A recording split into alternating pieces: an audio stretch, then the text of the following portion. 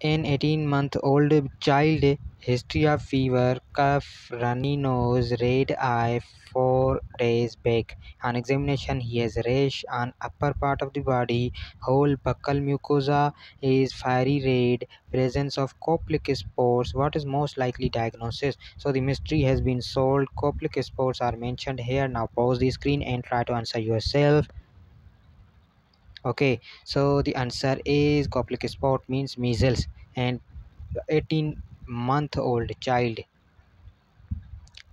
Chickenpox, no, not chickenpox. Coplic spots does not happen in chickenpox or influenza and measles. These happens in pertussis. There are different type of the rashes. So the answer is measles.